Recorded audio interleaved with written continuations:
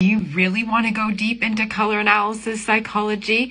I'm only posting this because I trust in the beautiful energies of our world to deliver this only to people who are open to receive it. When somebody is resistant to receiving and accepting color analysis results that are correct, it means they are not fully accepting of themselves. They want to be somebody else. So let me give you an example. I'm a true summer. Let's say I was pining away to be a true spring. I really wanted to be a true spring. It means I'm not accepting who I really am, the energies that are in harmony with me.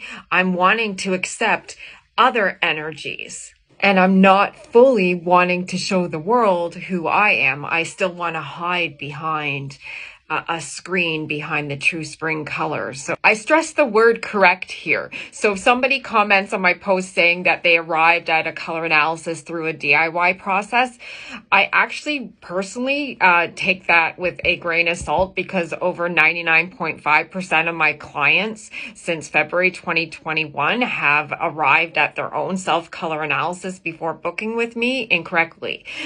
So I'm not a fan of DIY. I'm not saying that to make a sale. I'm just saying that.